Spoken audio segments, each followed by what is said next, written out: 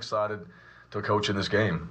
This is one of the reasons why I wanted to be at Auburn. Success didn't directly follow Bryan Harsin from Boise State to Auburn in his first season at the helm. But if there's one game you'd like to win here in Alabama, it would be the one everyone always has their eyes on, including him. For us at Boise, we had the latest game, so you could always get a chance to watch these games. And, it's one that everybody knows who's playing in it. And, something that you sit there and you think how cool that is, to have a chance for those guys to go out there and play in a rivalry game like this. Watching from afar, Harsin now has a chance to bear witness to the traditions surrounding the Iron Bowl. To me, that's the best part of this game, is that you have that excitement and passion surrounding it. Even if the Tigers are also surrounded by outside pressure at just 6-5 heading into Saturday, Harsin has a simple message for his team. And I think it's important for our staff and players that we have that attitude that we're trying to prove ourselves every single day.